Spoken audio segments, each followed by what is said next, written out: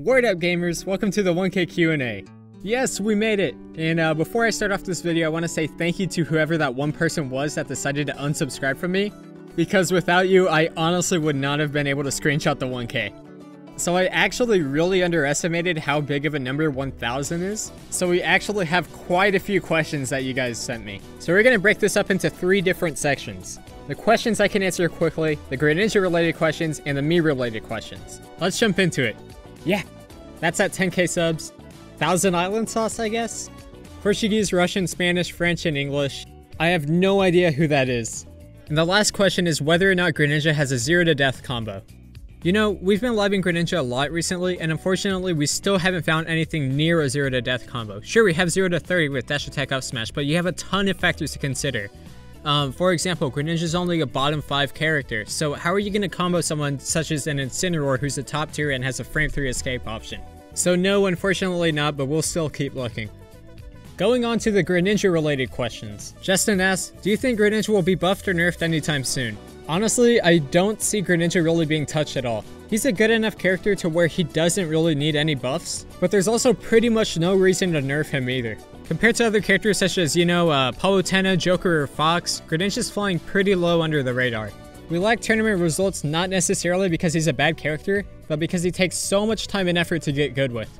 And because we don't have those tournament results to go off of whenever Nintendo's doing patches and balance changes, I think Greninja's gonna stay where he's at right now. Alright, going on to SBO's question. If the Smash team were to buff Greninja in some way, how do you think they'll buff him? Honestly, you have to get the hardest read on the Smash team whenever they're balancing because they do the most awkward things to certain characters. I'll give you an example. Did you know that Greninja was buffed in 7.0? Do you know how he was buffed? They gave him a bigger shield. Oh yeah, with that shield, no doubt Greninja jumped up 5 spots in the tier list.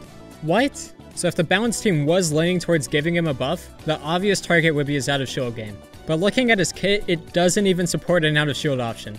People are saying to make back air out of shield an actual option, which first of all you have to change his short hop height to actually do, or to give him a faster grab out of shield, which I don't see happening because his grab range is already massive. Something I would like to see though is reverting his Hydro Pump ledge cancel properties back to what they were in 1.0. If you did this and made the move come out on something like frame 10, holy crap, that would be so cool. Imagine being pressured on your shield and then just Hydro Pumping away and ledge canceling. That would be awesome. But my dream buff for Greninja is actually just making his down air start up maybe like 3 frames faster. Remember the footstool down air chart I was telling you about in part 3? That could work on so many more characters. You could also do a grounded footstool into a delayed down air and probably get the sour spot hitbox to connect. I don't know, I was a big fan of Greninja's down air in Smash 4 and how you could do 2 downers in a row guaranteed, so I'm just really hoping this would happen. Also, Shao Sneak Kiss on cancel, please. Mike Lee Thuzzard asks, do you think Greninja will get better or worse in the future meta of Smash Ultimate? Better 100%. As long as you have me labbing him, I can guarantee you that Greninja will only get better and we'll find more tech for him. If you think back to all of the universal tech that's been found for Smash Ultimate, Greninja pretty much benefits from all of it. Tell me, what does Pikachu get off of attack cancel back air? Greninja opens up so many more doors with options such as down tilt attack cancel back air or down throw attack cancel back air.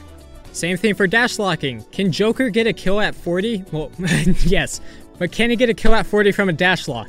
How many other characters can cover pretty much every ledge get up option with an instant pivot grab?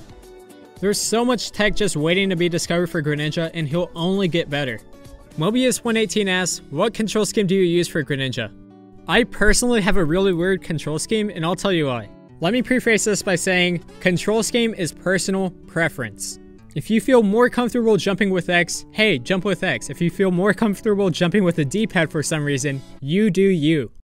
Alright, here's what my control scheme looks like. So way back in Smash 4, I realized that my fundamentals were all over the place, and the biggest thing I could do to fix that was readjusting my control scheme. I would shield and fish for grabs all the time, so I mixed it up by changing my L button to jump and my Z button to special.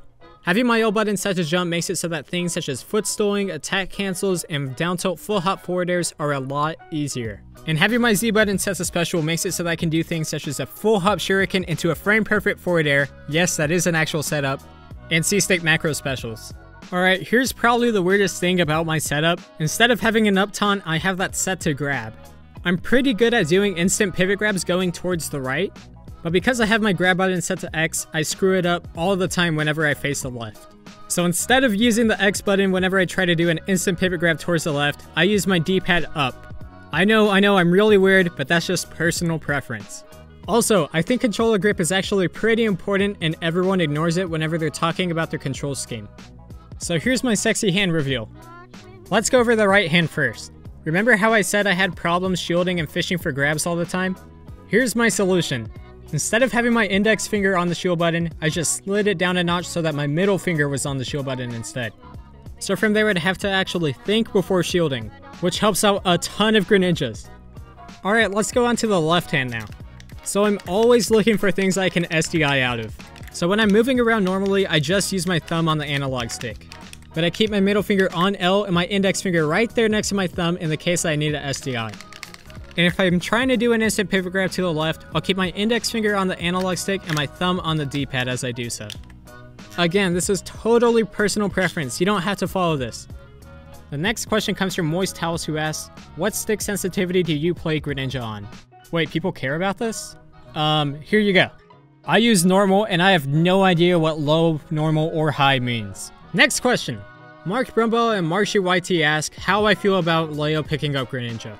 Honestly, I think it's really cool that Leo's picking up Greninja and giving him a lot more representation, because a lot of people are just saying, yeah, whatever, we'll just slap him in high tier. As far as Leo's gameplay goes, yeah, he's got the fundamentals down. He's the best fundamental player in Smash pretty much. But this goes back to what I said earlier, Greninja takes a lot of getting used to.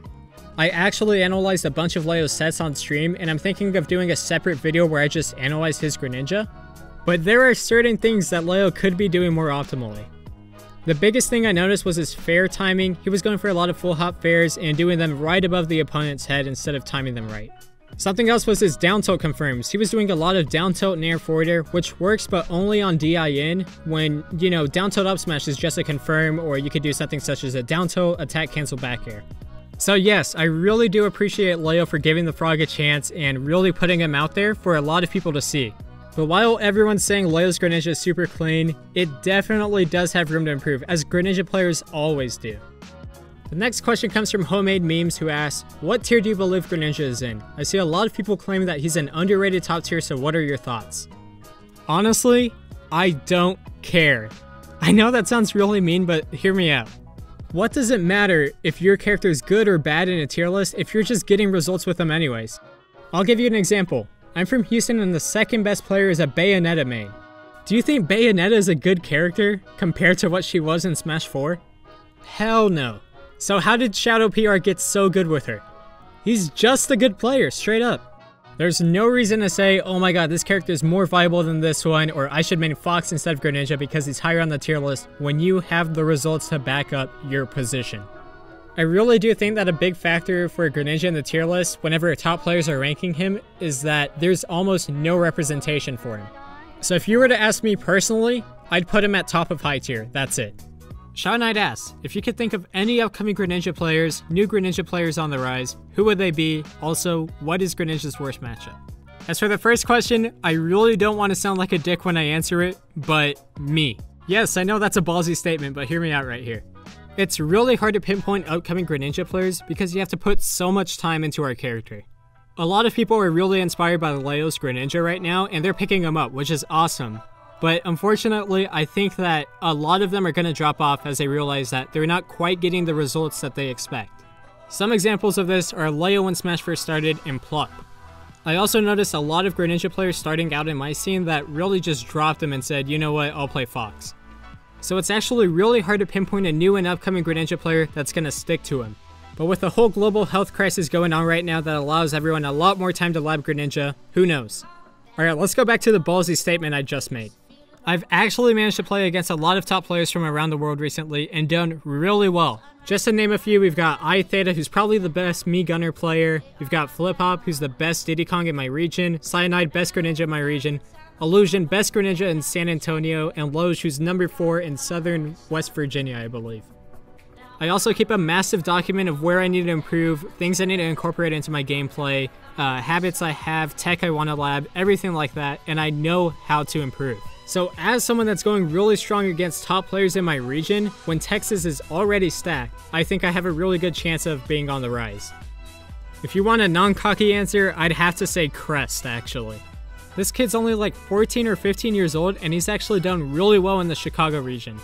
I've been playing games against Crest for pretty much a year now, and he's actually improved drastically. So if you're from Chicago, be on the lookout for this guy. Alright, part 2 of the question, Greninja's worst matchups. I honestly don't think Greninja has that many bad matchups. It's more so that there are good players playing against Greninja. For example, I really do believe that the Fox matchup can be even for Greninja. But the Light matchup? No way. If I had to say which matchup was the hardest for Greninja, I'd say Pikachu. Pikachu has nair loops against Greninja that can work to get him up to 80%, and then he's at up smash kill percent. Pikachu can also be really hard to hit. His Thunder Jolt approach options are really strong against Greninja because your option is to shield, jump over it, or counter, which all has counterplay. And Pikachu can edge guard the crap out of us off stage. I personally struggle in this matchup, but like I said, it is doable, as long as you're not playing against Esam. Alright, I've also seen a lot of comments about the instant double jump tech that I mentioned in part 1. A Greninja player on the Discord by the name of Nick3 did a ton of research on this, and he can address this a lot better than I can. So here's what you do. You open up Discord, go to the Greninja server, open up the metagame channel, and go to pinned messages. Scroll up until you see this. Here's all the research that Nick3 did over dash attack forward air. I'm also going to link a text document in the description if you guys want to check it out. Alright, last Greninja question. Withers asks, who's your favorite Greninja player? Well, if you look at the number of clips I used from him in the Greninja guide, it's pretty obvious that it's Venia. Venia has a way of using Greninja that no other player has. Sometimes I'll watch Venia and wonder if I'm playing the same character as him. The way that he just moves around in neutral, plays neutral so fast, it's crazy to watch all the things that he does. Back when I was at Tadpole in Smash 4, I was actually really struggling with the Ganon matchup, and I wanted to find out how to improve. The Greninja Discord had a document of matchups that you could watch on YouTube so that if you wanted to watch a Ganon matchup or a Fox matchup, you could go right to it. I watched the Ganon matchup that Venia played, and oh my god, the way he moved was so effortless, and I became inspired by him. I was actually taking notes on all of his options that he would do, what he would do in disadvantage, what he'd do in advantage, the best combos that he would go for, and I actually still have those notes on my iPhone. This really opened up my analysis type gameplay, where I kind of just analyze the scenario, say, alright, what options does my opponent have, what do I have, how can I beat this out, and just watching Venia really opened up a ton of doors for me. Venia is also a really great guy and does a ton for the Greninja community. He's always putting out matchup charts, giving people feedback, saying, alright, this is what you can do in this scenario. Really interactive on stream. He's honestly an inspiration to me. Alright, that's going to do it for the Greninja related questions. Let's go on to the highly anticipated question, are you German? Not in the way that you would expect. Yes, I am German on my dad's side, but I was not raised in Germany. I've been to Dresden and Frankfurt. I don't speak German yet, but that's about as German as I am. And why do I know the German song? I'll be honest with you guys, my music taste is really weird. It can be anything from like Russian pop to German rap to whatever, it's all over the place. Whenever I'm making the guides, I actually take a lot of inspiration from this Team Fortress 2 YouTuber that I would watch back when I was like 16 in high school. And I noticed that there's a lot of things that kind of correlate between games. Check out this clip for example. The definition I use and the definition all spies should use is that movement is a channel, the main channel, in which players use to communicate with each other, that's completely open to being manipulated. Something that really helped me out with learning how to play Greninja is getting rid of my old definition of movement. It's not just going from one place to another. In Smash, it's really a channel that you can communicate through your players. Pretty much word for word, I used this person's definition of movement from a first-person shooter and translated it to a platform fighter. And it totally makes sense. What's the point of movement if your opponent knows what you're gonna do? You just have to really mix it up. Also, I'm a really big fan of Slurgy's music taste, and I'm always looking through his playlist for new songs to use in the guide. So yeah, that's where the rap song came from. Okay, apparently Pedro Passotti thinks I'm not German and he thinks I'm Brazilian. Não, eu não sou brasileiro. Eu apenas aprendi como falar português por quase 5 anos já. Então sim, eu posso falar português, mas honestamente nem visitei o Brasil. The next question comes from Mocha. It's cool that you speak a lot of languages, but where were you actually born? Straight up, I'm from Texas. A lot of people think that you have to be like some kind of super foreigner in order to learn languages, but the amount of diversity that we have in Texas is actually super underrated. For example, I have friends from all over the world here. I've got friends from Japan, Syria, Vietnam, China, Mexico, Brazil. The diversity of my state is without a doubt my favorite thing about it. Which transitions into the next question that comes from MWG Whispering Tears. They ask, dude, how did you learn so many languages? Honestly, I kind of just guilt my friends into teaching me their language, and I'll just speak to them in that language until I learn what's going on in it. All you need to have a basic conversation in a language is 200 words. That's it. So just like Smash, it's all about those fundamentals and then adding to them. So first you have to learn the difference between F tilde and F smash, and then you can start getting into the frame data. Savage Cabbage asks, what other games do you like besides Smash? Honestly, I play very few games. Games such as Team Fortress 2, Pokemon, Minecraft, and Smash are pretty much it. This transitions into the next question from Zygardian, who asks, what inspired you to main Greninja? Honestly, it was just from my Pokemon background. I think I didn't even get Pokemon X and Y until like 3 months before Sun and Moon got announced. But I remember back in 2013 saying that I would pick up Froakie because I wanted to name him Crazy Frog or Axel F, which is a much worse nickname than Lil Pump, as we all know. But yeah, it came from my Pokemon roots that I wanted to play Greninja in Smash. I did have a bit of a character crisis in Smash 4 though, and I was really considering dropping Greninja for Diddy Kong, but it was Ice-Studding's performance at Beast that made me really inspired to keep on playing him. Here's a quick one. Frostegi asks, where's the thumbnail Ash Greninja art from? Honestly, I completely forgot about the thumbnail until I was already uploading the guide.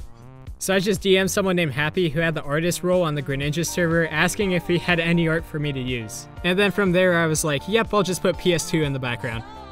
I'll link their Twitter in the description for you guys to check out. Snapple asks, why the green skin? I used to be a black alt Greninja because I thought it was a cool shiny, and then I slowly started transitioning away because I thought it was edgy. But I also use different character names. So right now I'm Little Pump.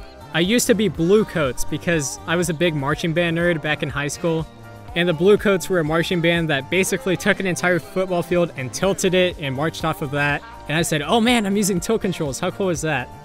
And then after that, I changed my name to Kermit, and the green alt worked with that, and then I had the epiphany that Lil Pump was the best name possible. Cress asks, how many instruments do you play? Alright, right now I can play the tuba, euphonium, trumpet, trombone, piano, cello, and ukulele. So that's 7. What's your favorite Greninja combo that you've pulled off? Sorry, Adam.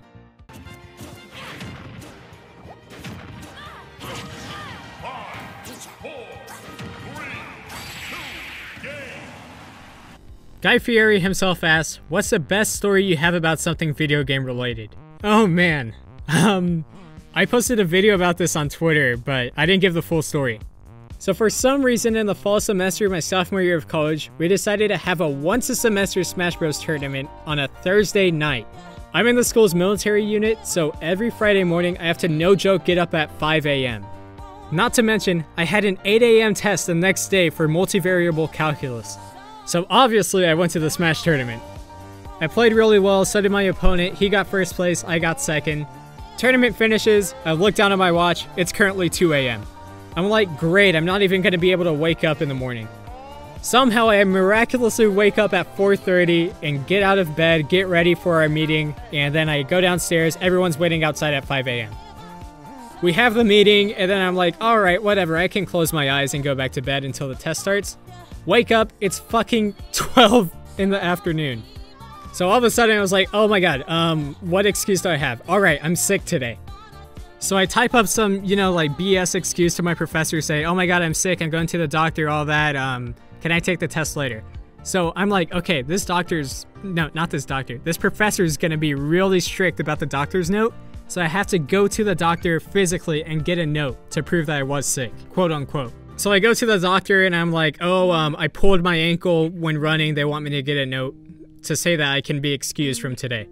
Get the doctor's note, and then I go back and I look at my email. Teacher hasn't even responded. I'm like, okay, that's really weird. Monday rolls around and I shit you not, 5 minutes before the class starts, the professor emails me saying, bring your doctor's note to class. I'll let you take the test after class.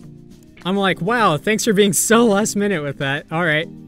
So I give him the doctor's note, and the first thing he says, he looks at me and he goes, "So this is fake, right?" And I'm like, "No, you can like call them and they'll tell you it's real." And he goes, "All right, here's the plan. You take the test, I'll call them while you're taking the test." I'm like, "All right, whatever." So this guy's going off about like how all the students underperformed on the test and it's not his fault as a professor at all. And while he's ranting, I'm just texting my Brazilian friend in Portuguese.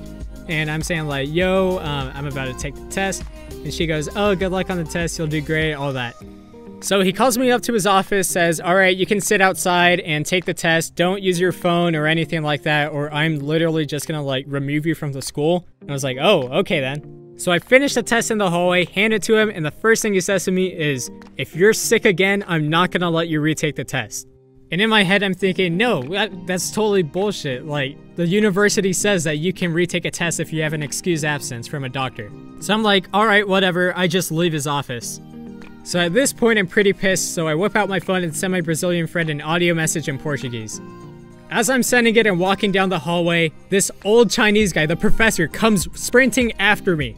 So I'm like, "Yo, what's up, man? Is everything all right?" And he goes, "Was that Italian?"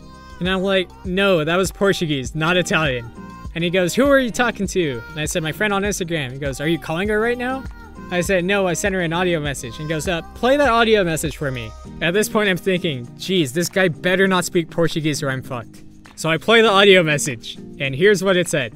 "Meu Deus do céu, esse professor precisa ir se foder, não pode ensinar cálculo pra nada, caralho." And then he slowly looks up at me, and he goes, "What a beautiful language." And I'm like, oh my god, thank god he doesn't speak Portuguese, dude. I would have been screwed. So I'm just like, "Oh, thank you, I'll see you tomorrow in class, bye." Get my grade back the next day, boom, 95, let's go. So smash or pass? More like smash and pass. Alright, that's gonna do it for the Q&A. I hope you guys enjoyed it. It's insane how I went from being this to being the Greninja Lab Monster Sensei. But yeah, thank you guys all for sticking around. Honestly, hitting 1K is like insane. We're already at 1,220 subscribers, so I better get this video out before we hit 2K. But yeah, thank you guys all for your continued support. It's honestly amazing to see that there are so many people interested in Greninja and really like the content that I'm putting out. So yeah, stick around because there's definitely a lot more to come. Alright, take care you guys, I'll see you all later.